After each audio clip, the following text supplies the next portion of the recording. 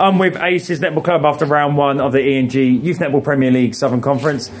Okay, 2 games today. First game was against Hatfield. A very close game. I felt there was many opportunities for you to win that game, but it didn't come to fruition.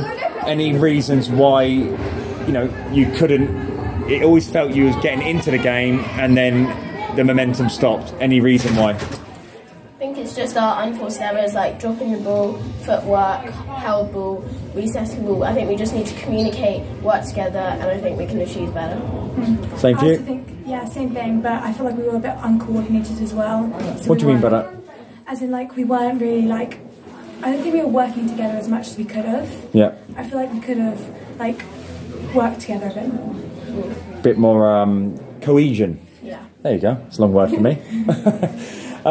So then you've gone and played Sutton Town.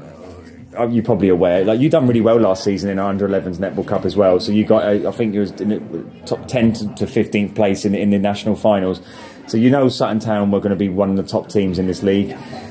What was the mindset coming into that game? Did you believe it was a game you could win, or was it a game that you knew it was a case of, let's see how close we can get to them? What was the mindset?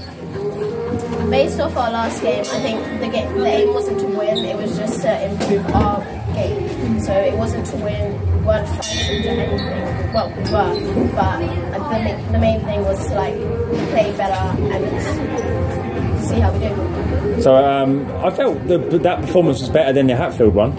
I think that performance against Hatfield potentially could have got you the win. So I felt it was good. Were you the same feeling? Yeah. And what did you do better in that game, do you believe, compared to the Hatfield game? I think we just wanted it more. Yeah. I feel like we knew they were a good team, and we wanted to try our best to really push ourselves. Cool. Well, again, every game you play in this league is going to be a tough one.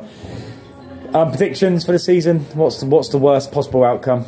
Last. And be again, yeah. But your kind of worst case scenario, but you're still happy. No. Yeah, I think. Go on, 10 teams. Give us a number. 4th or 5th. Cool. So you're aiming top 5.